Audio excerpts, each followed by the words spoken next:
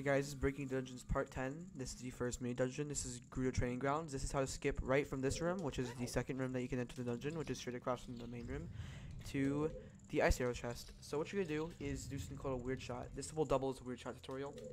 So you want to roll into this. You want to shield drop a bomb. So you want to block on a wall. Shield, or not, well actually, in this case, this wall. Shield drop the bomb. And then roll forward and backflip. Now what you're going to do is you're going to hit the hookshot button, followed immediately by the shield, and it should look like this. Now what you're going to do is I'm going to start frame advancing with, because I have a frame advance tool. In this case, you just want to pause buffer until certain frames.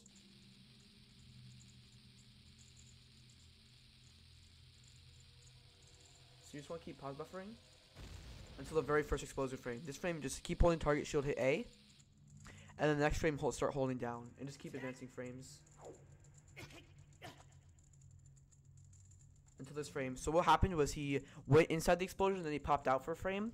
On this frame you want to let go of R and just hold down and target and hold advance one more frame.